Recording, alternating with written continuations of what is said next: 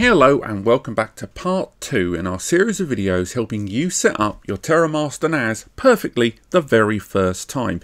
Now in our first video we talked a lot more about setting up the hardware, getting the hard drives and SSD configurations right, and setting up your storage pool and your volumes. Now in this part of the series we're going to be looking at the following: user account creation and control, creating user groups, creating areas of storage accessible from client devices remotely, as well as installing applications and services, and ultimately creating the bedrock for your storage and data moving forward. Now, we should highlight that if you look along the bottom of the screen, you'll see lots of chapters denoting each of the things that we're going to do in today's video. But also know that none of them, I repeat, none of them need to be done in this exact order. Indeed, all of them can be done in whatever order best suits you and your storage requirements. It's just going to change some of the layout of the options throughout the course of the video, and you'll see what I mean. But otherwise, if you haven't quite got your Terramaster NAS set up right yet, go ahead and watch part 1 first, and also later on in this video you will need the Terramaster TNAS application for PC or Mac systems, and you can download that from the download section on their own website, which has all of the downloadable apps there ready to go.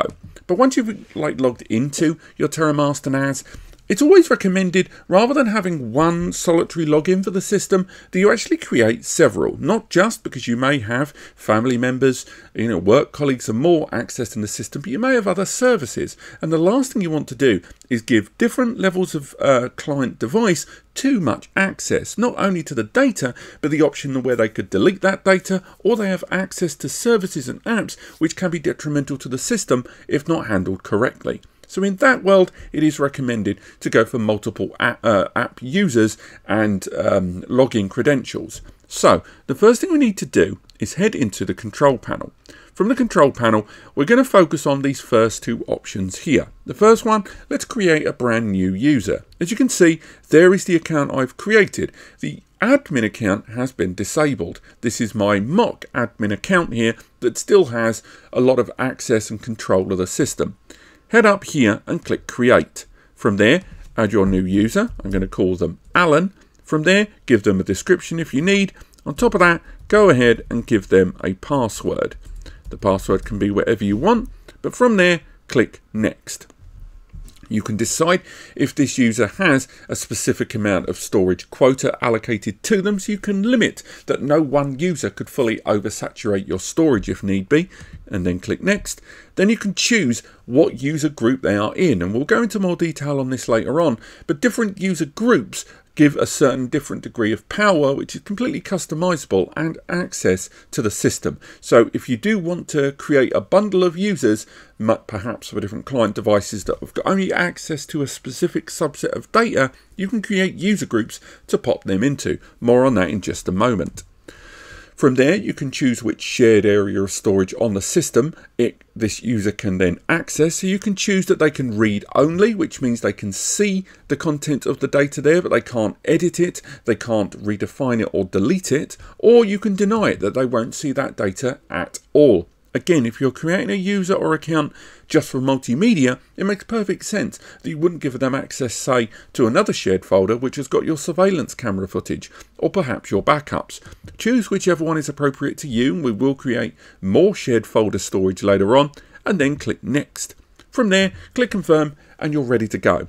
It's also worth highlighting that if you're going to be utilising third-party applications, such as Plex Media Server, I would also recommend creating a brand new user for them. So for example, this is a user I'm going to call Plex, and this means that if I'm going to add access to this NAS from a mobile phone with Plex, or from a desktop or a smart TV, I don't have to use my super user credentials to allow access for that client device. I can just ensure that once I go ahead and create a shared folder for my multimedia, that this Plex account is what I use to grant access to it. And it means that, say, a laptop that may get compromised during a security update, or nefariously, if someone gets access to the device outside of my means, they will only have access to that subset of the data via Plex.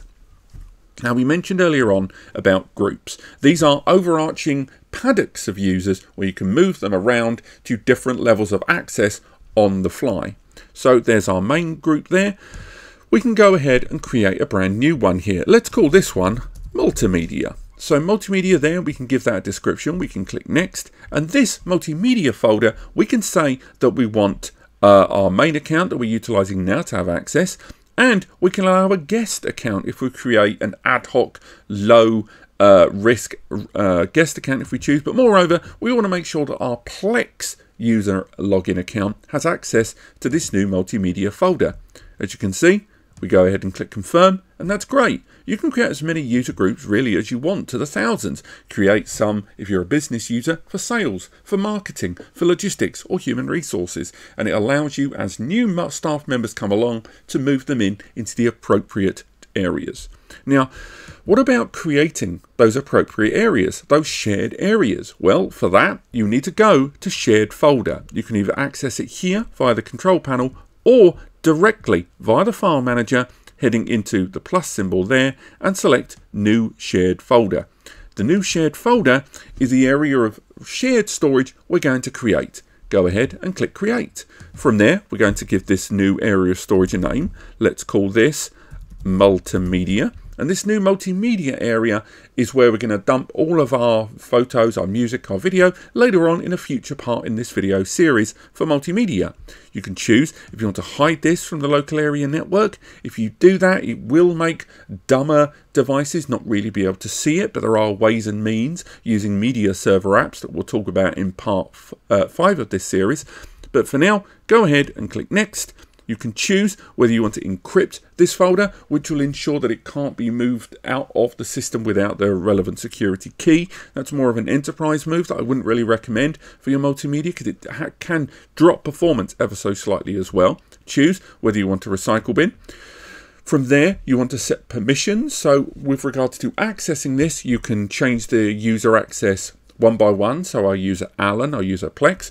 Choose it by user group, where the access rights are controlled by those paddocks that you put users into, or only administrators have full read-write access and everyone else has got read-only access, so they can see and watch the movies, listen to the music if they choose, but they can't edit it, delete it or amend it in any way. And of course, you can choose no limit if you choose.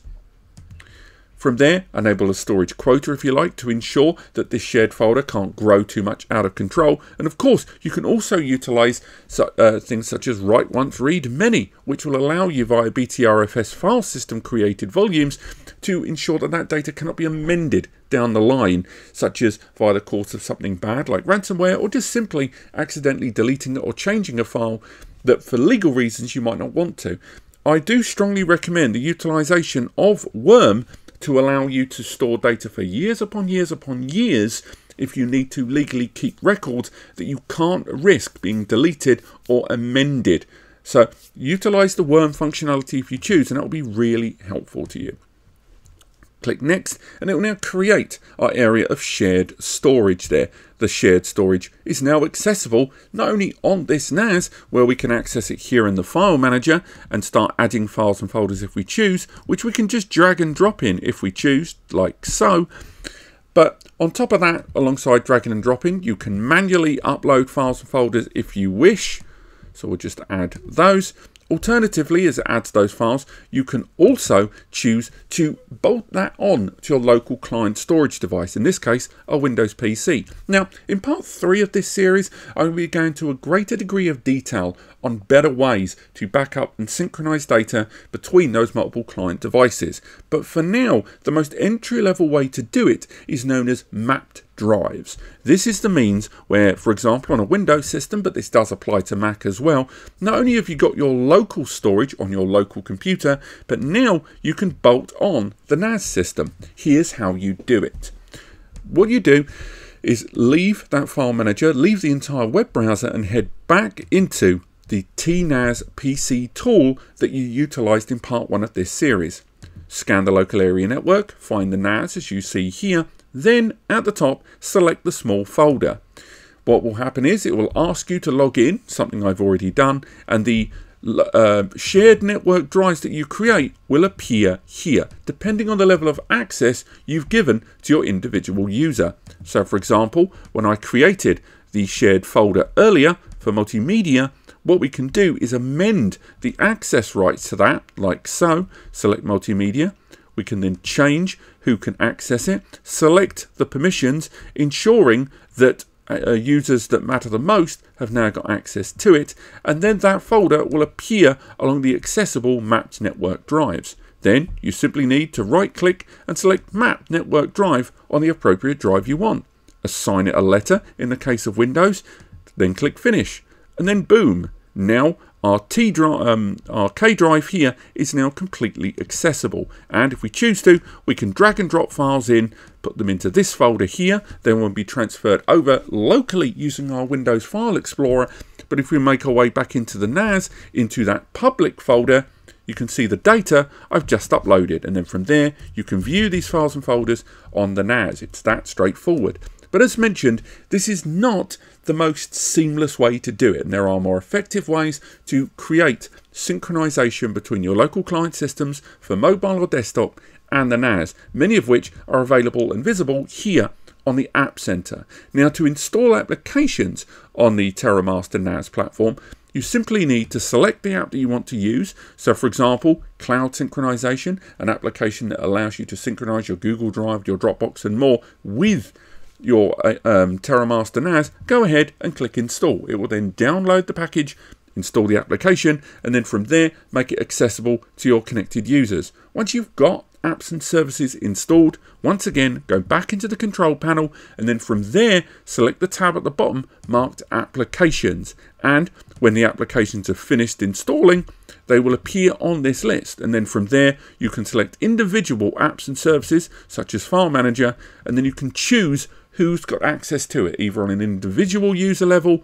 or on those paddock groups we created. This is ultimately how you ensure that although you have got the system being accessed by lots of users, that you can make sure that different users have got scaled measures of access and privilege at all times. And for those users that have got a high level of system access, it's always recommended that you head into their individual user tab here, select user settings and enable OTP, otherwise known as 2FA or two-step verification on the system, and these allow you to use mobile applications such as Google Authenticator to add another layer of security when accessing your system via the variety of access methods you are creating, and these can be limited and changed at any time, as well as an admin user having full control over individual users, their passwords, their logging, their user credentials and more. You can adapt a great many things with individual users, and you can change a lot of those security settings to make them stronger or indeed weaker if need be. Now we're going to be doing, as mentioned, a dedicated video on backup and synchronization. But there you go, that's how to set up individual users and groups, as well as tailor their levels of access, create an area of shared storage and how to map it to your client PC or Mac system, and of course how to install individual apps to the system. Now we're going to be covering, as mentioned, more on backups and synchronization soon, and in later parts looking directly at multimedia, specifically to Plex Media Server and multimedia streaming via Media Server, UPnP and DLNA here on the Terramaster NAS platform, with security down the road as well. As we go through a lot of these steps, I'll try to keep things as chewable and user friendly as possible. But remember, we have already made a setup guide for Terramaster NAS some 2 years ago, so if you can't wait for those new parts to arrive, which they will have upgraded a lot of the coverage there in line with TOS 5.1. If you're in a rush, you can still check those out, and the salient points will still be covering. There'll just be a lot of the newer stuff missing from those videos. But apart from that, if you do need further support, as mentioned in part 1, you can head over to NAScompares, where we have not only a free advice section on every single page that allows you to get support from me and Eddie completely for free. It may take 3 to 5 working days to get in touch because we do get a lot of messages through there, but that's a great way to get free support. Alternatively, use our free NAS builder if you're still on the fence about which NAS you need.